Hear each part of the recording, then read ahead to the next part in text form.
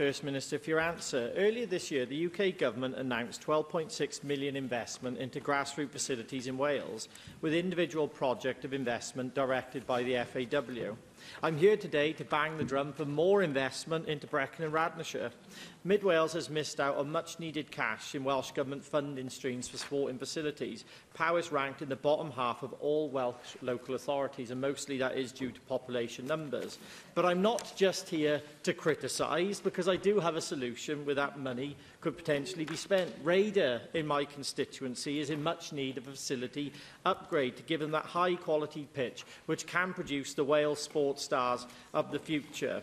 So, First Minister, I know you don't have any direct influence over that money, but your presence and if you would say on the record that the FAW should look seriously at Raider's proposals, I'm very sure that your influence would go a long way in making sure that we can get that much-needed investment in Brecon and Radnorshire.